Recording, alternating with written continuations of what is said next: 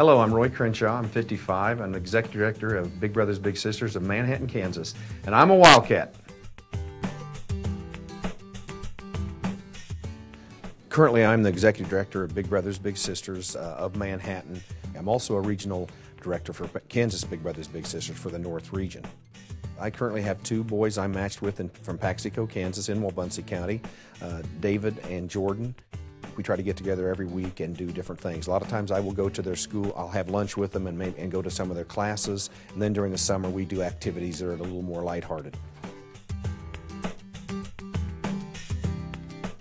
My daughter Valerie was in the Marriage and Family Therapy program at Kansas State and was talking to me about this mediation process and how she was thinking about going, and she encouraged me to attend, and I did, and I participated in it for all summer, and that really led to my keen interest in a more formal mediation process and the potential of a master's certificate program.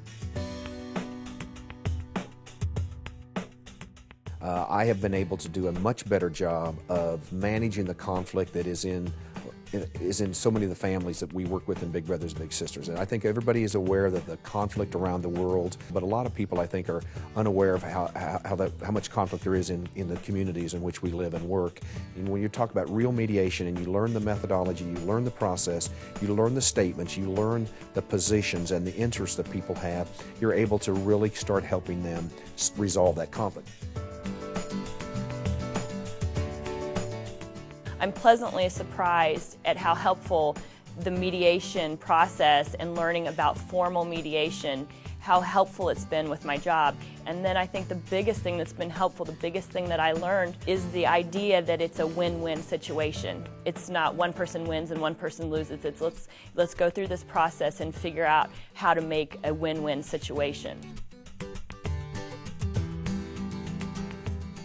I would strongly recommend everyone to enroll in this program, regardless if you're in the corporate world, you're in the nonprofit world, if you're in the social services, if you're a teacher, if you're a parent. Learning a process, a methodology that would help you manage conflict is just invaluable.